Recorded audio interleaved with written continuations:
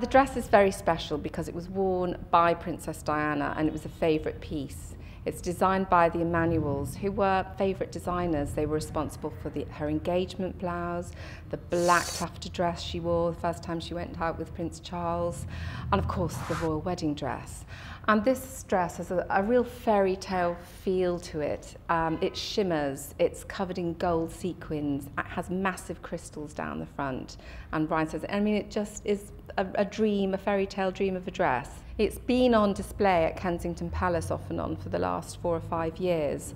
And the lady who's selling it, she bought it in 1997 from Princess Diana's charity auction in New York. She's raised a lot of money for charity, but now, you know, she wants it to go to a new home. Let someone else have a chance to do a little bit of good with it, perhaps.